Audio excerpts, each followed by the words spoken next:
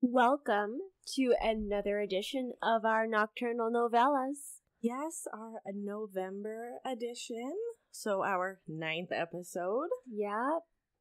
It's pretty crazy. It is. I can't believe that. I know we say this every month, but it's like 9 months. This has really been happening. Yeah. In 3 months, we'll have been doing this a year. Oh my goodness. I know. It's pretty crazy. It is. So, how have you been? I know we are only doing these once a month episodes until January. So, Yeah. How have you been? How's the new job? So my new job is really cool. It's a trades job, which I have like minimal experience in. So it's a lot of work right now, and I'm working some pretty crazy hours. But it's really cool. I work with a whole bunch of people, and a bunch of them have actually started listening because, you know, how they always do, like, so what do you do? What's your hobbies? So that's my fun fact, is I have a podcast, and now a bunch of people from there listen. That is amazing. I know we got a new supervisor at work, and she's like, what's your podcast about? And she's like, I'm gonna listen. And I've had to forewarn her about the couple of episodes where the dogs are included. But yeah, that's great. I'm glad to hear it. I'm glad they're listening. Yeah. And you're liking it. I seen that you got your first pair of coveralls. I did get my first pair of coveralls. I'm thrilled because for the first month, I was working under my coworker's coveralls because she was the closest size to me. But yeah, no. You got your own. I got my own now. They got my name on them. That's amazing. I'm so happy for you. It's been cool. It's been really cool. That's awesome. All right, so let's jump right in. Do you want to go first? Do you want me to go first? You can go first if you want. Okay, she a hefty story. Okay. All right. So, it is time for festivities and Christmas traditions. So today I'm going to cover a couple of holiday legends. Okay. Yes. Now, I did save a couple of the really gooder ones for next month. Okay. Obviously. Good stuff. Good. But these ones are pretty fucking sweet. Okay. All right. Sweet. So, Christmas, a time for bright lights, warm hearts, presents, families, and delicious foods. And terror. Of course. I mean, family. It is our podcast. Oh my God. No truer words have ever been spoken. So, perhaps not around most of the world, but Iceland is not like most of the world. Most of the world does not have Gryla and the Yule lads. Okay. Sometimes referred to as the Christmas trolls. And I got this story from guidetoiceland.com. Sweet. Yes. So now, terror is a slight exaggeration, but the concept of Santa in Iceland, in terms of Icelandic folklore, is different to the one we know in most of Western society. Mm-hmm. Rather than imagining a jolly fat man in red and white, the Santa of Iceland is 13 filthy trolls led by their mother, a child-eating giantess named Gryla.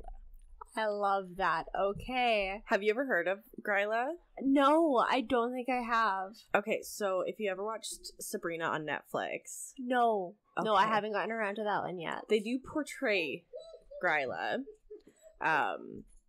but it's not as wild as the story truly is. All right. So, throughout the majority of the year, these twisted Yule lads are thought to, by many, to hide in daunting lava fortresses of Dimorborgir, located in the Mývatn area of northern Iceland. Others believe they simply live in an unidentified mountain area. From the 11th of December to the 24th, however, they depart one by one to engage in the 13 days of mischief. Okay. Okay. Each has different antics, ranging from mischievous to horrifying, which they indulge in across the country until the end of the Christmas season. I love that spectrum. Mischief to terrifying and everything in between. Right? Okay. And there's 13. Oh, 13 days of Christmas. Yeah. The Yule lads are as much a part of the country's festive traditions as Icelandic Christmas book flood and eating smoked lamb. Okay. Yeah. Today, their image has been tamed down. Rather than being depicted as trolls defined by extreme deformities, they now often wear the traditional red and white clothes, fluffy beards, and wide smiles. Because we need to westernize everything, I guess. Well, yeah. Rather than pulling pranks, they simply leave presents in the shoes that children place on their windowsills. A bit like the stockings on a fireplace. A little bit. In place of a piece of coal, naughty Icelandic children will simply find a potato in their shoe. A potato. Yeah. You know what? I feel like it has multi-uses, unlike coal. Well, I mean, I don't know if you've ever smelt a bad potato. I have. Yes, that is a memorable scent, so... But I'm liking to think that, like, they're not going to put a bad potato. I mean, you're naughty. Why would you get a good potato? A good potato is a great and beautiful thing. Yeah, I don't know. I don't know. Okay. So even though they've undergone somewhat of a transformation since the 19th century, the Yule Lads' original looks and behavior tell a wealth of information about Icelandic history, culture, and folklore. They are a great example of how festive traditions differ around the world. Mm-hmm. Which I could get behind that. Mm-hmm. The Yule Lads may have become more friendly throughout the years, but their mother, Gryla, is still a frightening troll and remains one of the longest-standing Christmas traditions in Iceland. Wow. This giantess is one of the evilest figures of Icelandic folklore, and horror stories about her are still told to children over the festive season. Mm-hmm. Throughout the year, it is said that she collects whispers about children around the island misbehaving. Oh. And when winter sets in, she sets out to gather them. Her appetite for the flesh of naughty youths is insatiable, and each year she finds no shortage of her favorite crop.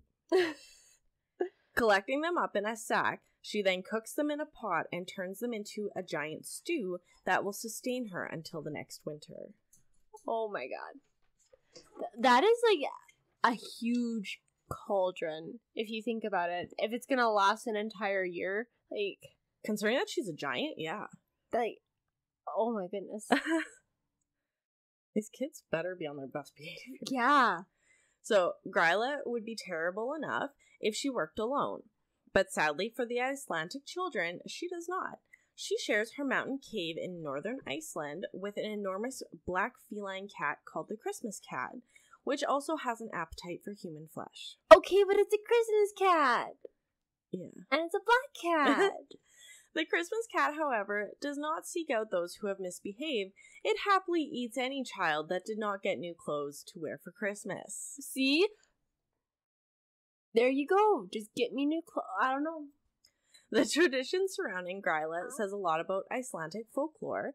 The fact that she was a child eater who sought out children over the festive season sends a similar message to kids as Santa bringing coal, just with a little less finesse.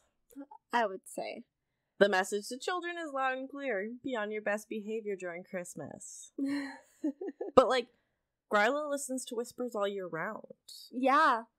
Exactly. So it's not just over Christmas. No. The more brutal delivery of this message is perhaps due to the fact that winters in Iceland were incredibly dangerous, and many disobedient children who went out into the dark and snow never returned home. There was also a lot of work that needed to get done before the darkest months set in, requiring extra diligence and effort from all members of the family. Yes. And if you're not pulling your weight, sir, you could be eaten then. Yeah. Yeah. You go to Gryla. Yeah.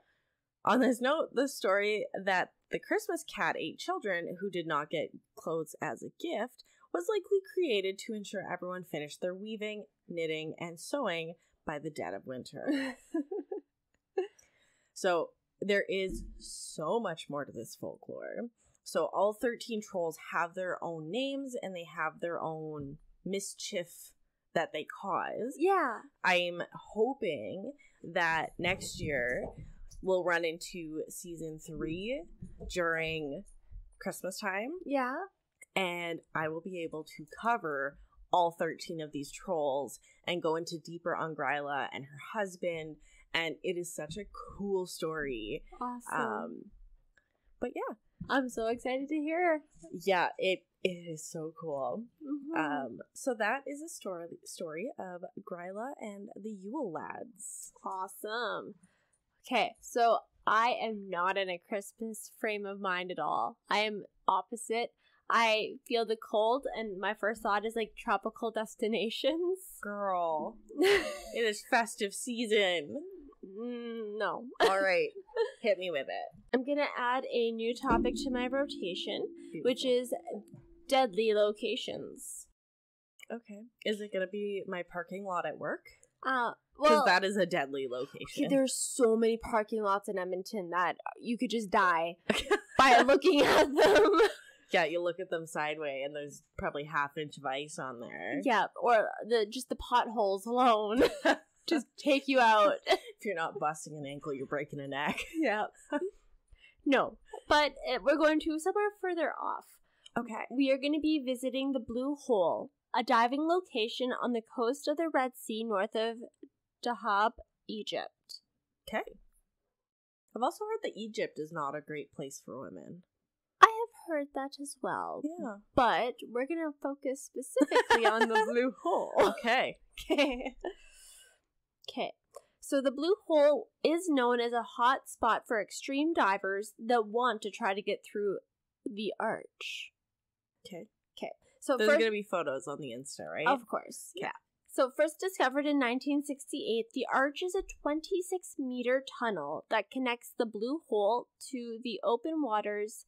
So this, you know when you see pictures of the ocean and there's like a giant deep blue hole that's right connecting to it, and there's like a little tiny section of land so that's what this is. Okay. So it's like a portal into nothing. Pretty much. Beautiful. That's what it looks like. It's gorgeous. I'd love to go there. Okay.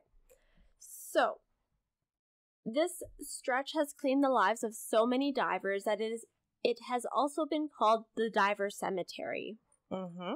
The opening to the arch is located 56 meters down, which requires more specialized equipment and training, as the maximum depth for recreational divers is only 40 meters. You know, I don't enjoy water at the best of times, like open water. It's not my thing. But, You don't want to dive 40 meters down? Absolutely. I probably wouldn't even dive 5 meters down. There's far too many things in open bodies of water that can kill you. Why are you tempting fate with it? Because it's cool. There's a million ways to die above the water. No, absolutely not. Okay. I think it's cool. You know what? I will cheer you on. Good. So, even with these numbers, there are many who believe that they can take on the challenge. However, there is many fatal consequences. Not me. I know better. See, I know, like, I would love to learn how to scuba dive, but I also wouldn't rush into things. Like, I'm not so overconfident in my abilities. Like, this one, there's no way in hell I would try it. Yeah. Right? Not without, like, 20 years of experience kind of thing. Or, like, if I had a guide with me or something like that, then okay. Yeah. But solo, no way. Okay, so the main challenge of completing the arch is gas management.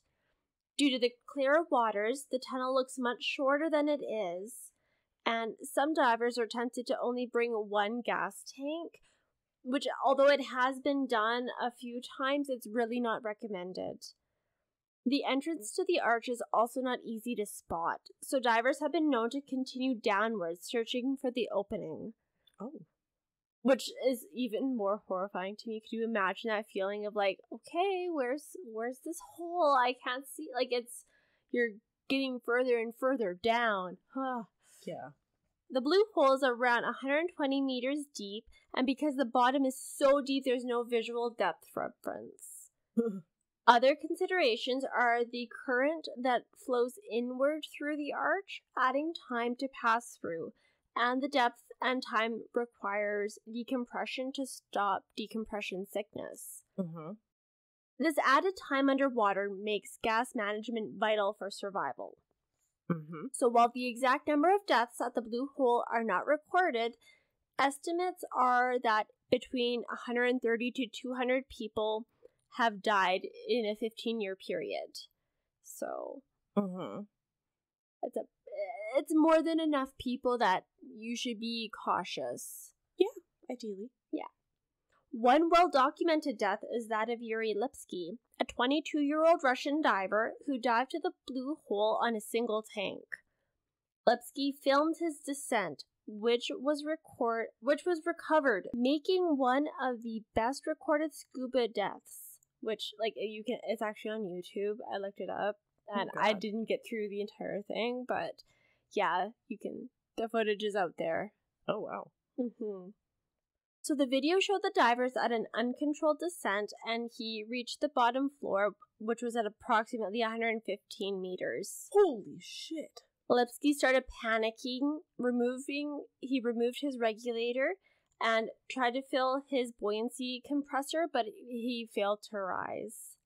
Oh, wow. At depths that deep, it is likely that Yuri Lipsky would have been subject to nitrogen narcosis, which can impair judgment, induce hallucinations, and cause panic and confusion. Lipsky's body was recovered the following day. So despite many risks associated with the Blue Hole, it is still a diving hotspot that is visited daily by divers. Wow. Right? That's crazy. What is your next novella? I'm sorry, I'm just taking in the fact that people have, like, the ability to do that. Oh, good God. I'm really excited for my scary destination, or my dangerous destinations. I'm not. I am. I love traveling, and like, I feel like I'm gonna have nightmares about this. I mean, honestly, it's a water thing. It is truly like an open water ocean thing. Well, at least it's not in the open ocean. It's in the hole beside the ocean. It does not matter. It's an abyss. It is an abyss. I'm going to have nightmares about this fucking hole. And this wasn't even a full-blown story. This was a nocturnal novella. At least you done fucked me. Oh, man. Sorry, let me just collect myself. Okay. Alright, so my next story is one of the most well-known Welsh customs. And it is the Mary Lwyde, meaning grey mare. Okay. It is a horse figure carried from door to door by wassail singing groups during the Christmas season. Information from the Wales Museum website. Mm-hmm. Popular in southern Wales during the 19th century, the tradition features a real horse's skull, usually decorated with colored ribbons and rosettes, with glass bottle eyes. The lower jaw is fixed on a spring which shuts the mouth with a loud snap and brings the creation to life. Yes. A long white cloth is draped down the carrier, which hides him from others' view. I love this so much. Occasionally, the head was of wood, not wool. One account says paper, and in around 1935, a group of boys in Swansea used a pillow. But a horse's head was characterized. Okay. The same horse's head tended to be used annually, for it was buried in lime to preserve it for the next year and dug up each December. Okay. Which, like, okay, I don't really know, but I couldn't imagine digging something up in December in Canada. God, no, not in Canada. So I wonder if maybe the Welsh winters aren't nearly as harsh, but, like, I don't even think I'd be able to pierce the ground, let alone... Unless maybe they, like, bury it in, like, a cellar. That would make more sense. I really hope, just for the sake of their backs, that... Yeah. It's buried inside somewhere. Yeah, okay. I also wonder how easily accessible lime is. I think it's easier to, like, I think you can get it at garden stores, can't you? Let's be honest here, you and I are both flagged at this point. I don't think we could. But I mean, maybe. I don't know. I actually have no idea where you go to purchase lime. I guess I'm going to have to, yeah. Let's Google it. Okay. I mean, I'm just kidding. I was going to say, everybody should know where to get lime, but no. No, you shouldn't. You can get it at Lowe's. See, okay, yeah, garden store. That's what I was thinking. Yep. Okay. Well, good to know. Yeah, that makes sense. So in terms of the celebration itself, the custom used to begin at dusk and often lasted late into the night. During the ceremony, a party of usually all men would carry the Mary through the streets of the village singing and dancing. Nice.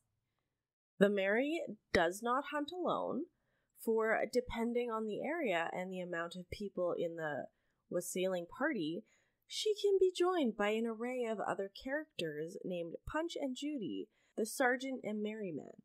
Okay. Even very small groups usually have a leader who holds the reins to control the horse and take the charge of singing. They would visit every house or pub in the village and stand in front of the door to sing traditional songs. Next followed the Puinco, an improvised rhyme and verse contest between the Mari party and the inhabitants of the house. There was a lot of leg pulling, and the verses were usually quite mischievous. Traditionally, these exchanges would be done with the door closed, and the contest could last for some time, sometimes even an hour or longer, until one side gave up. If the Mari side lost the contest, they would have to leave without being admitted to the house. However, this would have been quite a rare occurrence, as the Mary entering the building was thought to bring good luck, so they would usually win or be allowed to win. Alternatively, the Mary party might sing one last verse begging for entrance. Once inside, the entertainment continued with the Mari running around, neighing and snapping its jaws, creating havoc and frightening the children, while the leader pretended to restrain it. The merrymen played music and entertained the households. Punch and Joy would also be part of the festivities. The participants would usually be rewarded with food and drinks, sometimes receiving a gift of money as well, and the visit concluded with a traditional farewell song. So a lot of the drinks usually included alcohol. Oh, yes. You mean somebody running around snapping a horse covered in a sheet wouldn't be getting alcohol? Yeah. So with the earliest account of the Mary dating from 1798, the boom years, as regards to the amount of horses' heads in existence, were between 1850 and 1920. Okay. A general decline occurred in the number of Mary Lwyde groups during the 20th century. One of the reasons normally given for its demise is the decrease of Welsh speakers. Oh. Preventing inhabitants from replying to the Mari group, as the Mary Lwyde contest was almost always sung and performed in Welsh. Oh, that's too bad. Another reason for the custom's decline was the increasing rowdiness and drunkenness, which became associated with it. This was seen as unacceptable behavior, especially with the rise of the chapel and Methodism in Wales. However, there has been a growing interest in the Mary Lwyde in recent years, and this has resulted in a resurgence in groups performing the tradition across Wales. Nice. Good. Bring it back. Yeah. Awesome. Like, I don't know if I would let a group of men thrown around a horse head in my house. Like, I don't know how comfortable I'd be, but I feel like if it was just a tradition, that'd be pretty cool to see. I think, it would be better if it was people that you knew. Yes. Yes. Like, I don't think so if I was the Mary Lwyde, I don't know if I'd be hopping over to people I don't, like, strangers' houses. I don't know about that, but, like, I'd fuck with my friends. I think it would be, like, some of these traditions are so cool and so much better than, like, the Santa Claus Day Parade. Mm, yeah. Come on. Let's get the Mary Lwyde going. Yes. All right, your next story. Okay, so this is a fan submission. Yes. Okay. For it. So this is from Joey. Thank you, Joey, for sending in this story. Thank you, Joey. Okay, so it is titled, the Charles Camsell Hospital. Yes. Going back to what? Episode H. H? Oh, I don't know what number. Well, I don't know the number either. it's H. I love it. Okay, so. Was it H or was it C? Hospital. I did hospital? Yeah. Okay. I think so. That would make sense, right? Or was I lacking a C, so I did Charles? I want to say H is for hospital. You are correct. Yay! H is for hospital. Yes. Okay. Okay. In my young adulthood, so this is written first person, his perspective. Perfect. Okay. In my young adulthood, I explored the Charles Camsell Hospital 5 times. In preparation, I had done extensive research on the building's history, any paranormal stories, and scouted the property to observe security patrols. That is some effort. Yes. I mean, if you're going to do something, do it full-assed. Not half-assed. Fair. On my first visit to the hospital at around midnight on a fall evening, I took a group of friends with me, 2 of which were not believers in the paranormal, and I explained the possible paranormal encounters we could experience inside and outside of the building. Did he actually make it inside the building? Oh, yes. That's fucking sick. Okay. Apparitions and shadows in the halls and rooms when inside, and in the windows when looking on the outside. Other footsteps throughout the building, voices, cold spots, and that some had reported hearing a woman scream as if she's dying in pain while approaching the building. No. So we wait hidden for security to patrol by, then crawl through the field towards a grouping of trees. When we get to the trees, we look out to see where the patrols are so we can make our way to the exterior of the building unseen. But there was a specific window on the 3rd floor that I kept being drawn to as if there was someone or something there staring at us. I point the window out to my group, and a couple others said that they felt it too. Then, sure enough, as we're all looking at the window, a black shadow appears, blacker than the darkness of the room behind it. And we all hear the most blood-curdling scream I had ever heard. Abso-fucking-lutely not. So loud, it was as if we could hear it in our heads. Get out. Get out. Bye. My friends, including the 2 non-believers, were terrified and wanted to nope the fuck out of there. Yeah, I would shit my fucking pants. I wanted to press on, as we were already so close, but took the scream as a warning not to enter that night. I told my friends we would return. Of course you did. A couple nights later, we went back to the capsule. Yes. 2 of my friends, including a non-believer, said fuck that and stayed in my truck. Solid. Solid life choices from those people. Joey. We snuck past security again and then reached the building without any screams this time. But every time strongly felt like our approach to the building was being observed by something else. Love that. We quickly found a broken window that we could climb up to and get in from. Once inside, we explored. Many areas of the hospital were in a state as if people working there had just got up and left and never returned. Papers and mugs were still on the desk and sometimes strewn about. Filing cabinets, chairs, furniture still in what seemed to be their designated areas. Other areas were completely demoed, leaving just the skeleton of the building. Ooh. There was also large squares cut out of the concrete floor near the center of the hospital, allowing us to look up and down the other floors. Dangerous but cool as we all had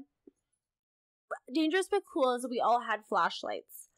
In one of the stairwells, we found blood smeared along the railing as if someone had a good cut on their hand, intently smearing it along the rails. Cool. We also found a very large patch of blood on a wall in one of the hospital rooms and felt very eerie in that room. Yuck. The time after, we convinced the rest of the group to join and showed them everything we had found the previous time.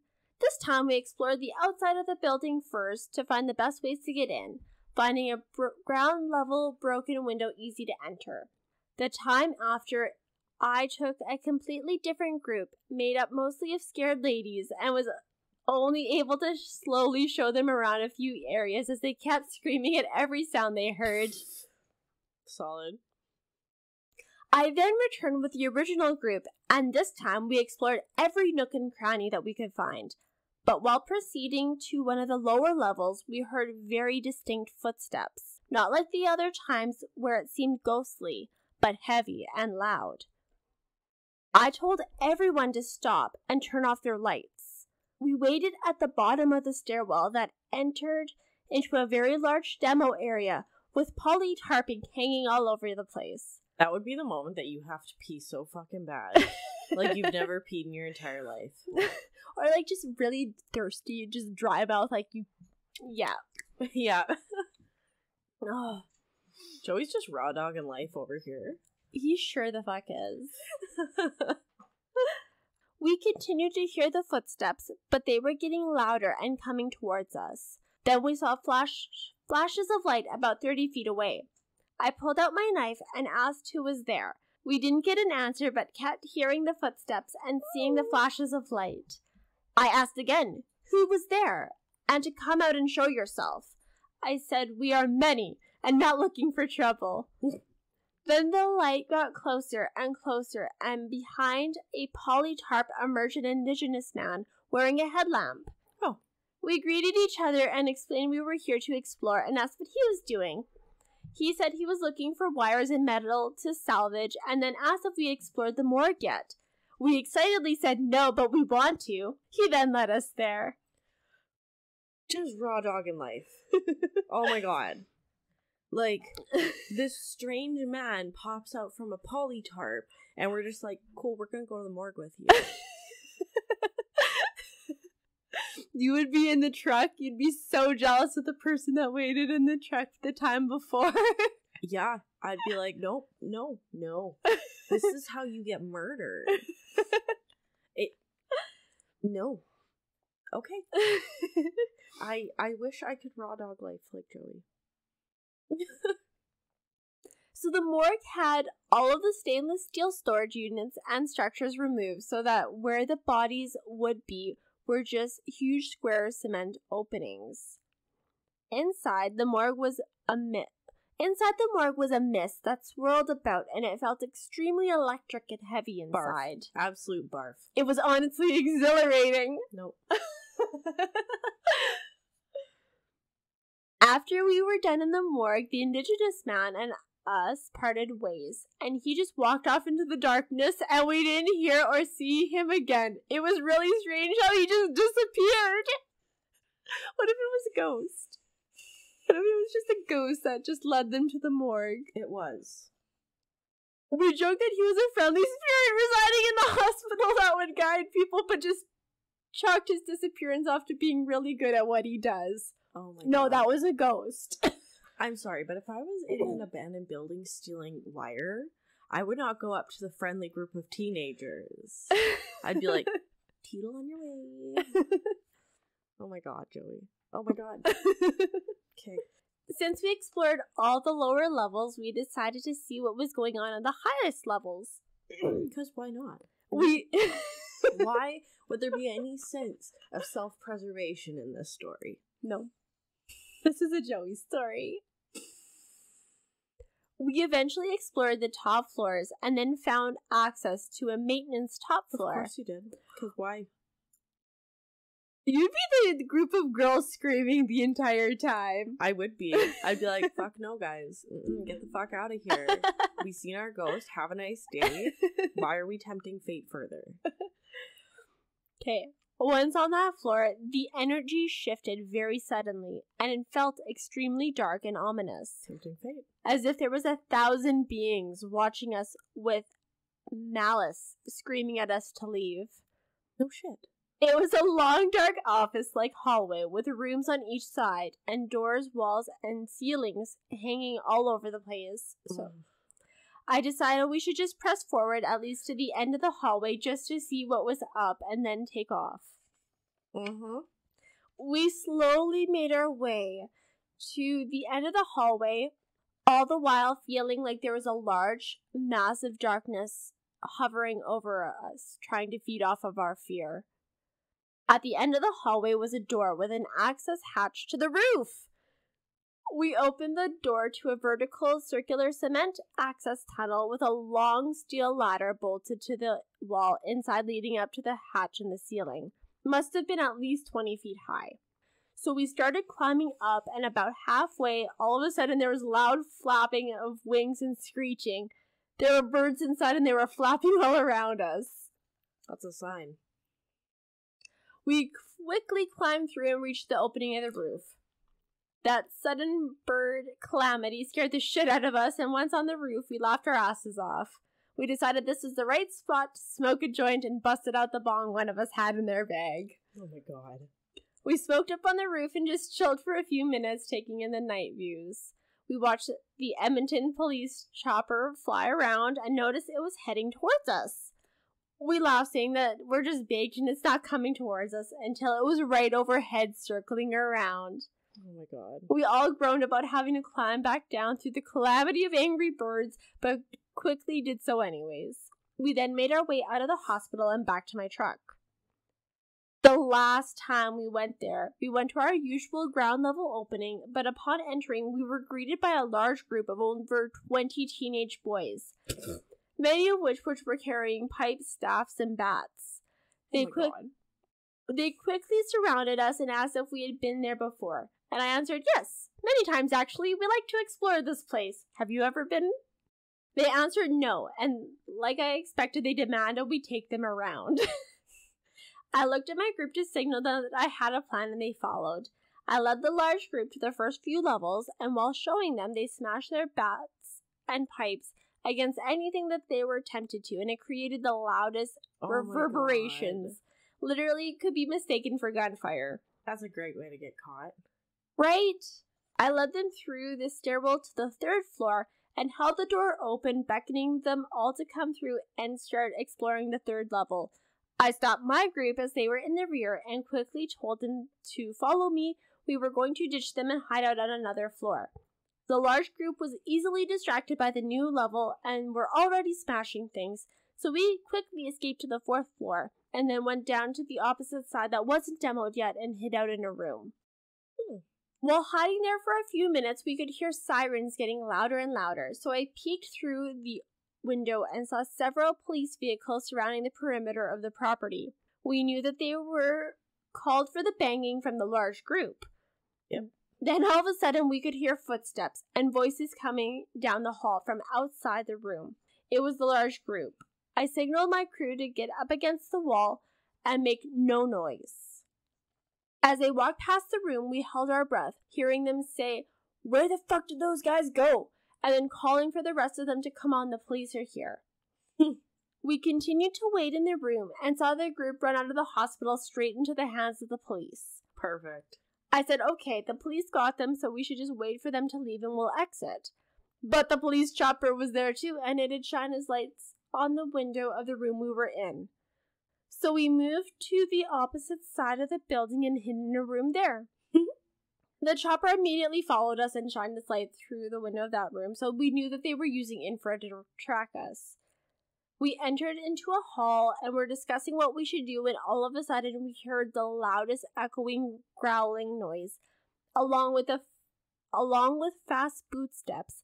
Sounded like a fucking monster. Oh, they have the dogs. Yeah. Then a voice yelling that they're on this level. I said, quick, let's hide under something, not knowing what else to do at the moment. I heard the growling and boot steps get louder as they were coming towards us, with a voice saying that they're in this area. Then hey, I see you over there. Don't fucking move. I looked behind me and see one of my friends decided to hide behind a window in a wall with the officer was shining his light through. You're not coming on the next adventure, friend. No. You don't know how to hide. I then yelled for everyone to get up, and the police moved in around us. One of them said, You're under arrest for being with the other group? You came out as the dogs could smell you, and we were about to let them... Oh, you're fucking lucky you came out as these dogs could smell you, and we were about to let them loose to find you. The dogs were growling and pulling on their leashes. The cops cuffed us with one hand behind our back, and we walked from the middle of the 4th floor down to pretty much outside, pretty much in the dark, as they were just shining their lights for themselves. That part was scarier than any of the times before, LOL. No kidding.